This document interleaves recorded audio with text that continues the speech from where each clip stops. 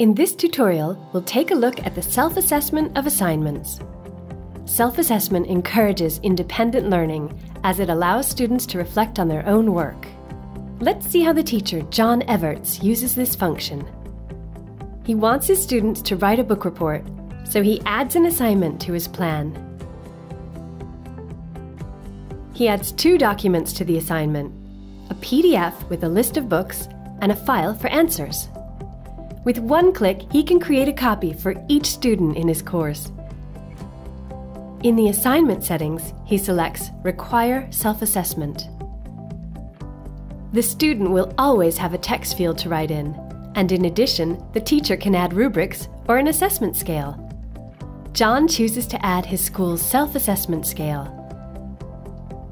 He can also choose whether or not to show the self-assessment in the assessment record. He clicks Create Assignment to make the assignment visible to his students.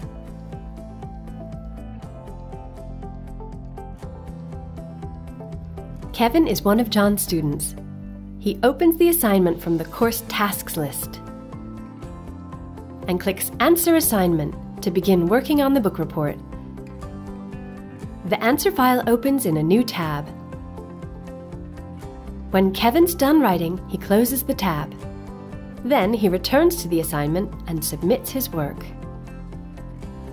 He can assess his work.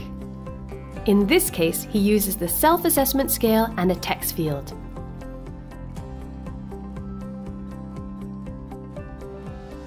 When his teacher John logs in, he'll see that he has one follow-up task on his English course card. He clicks on the task, Book Report.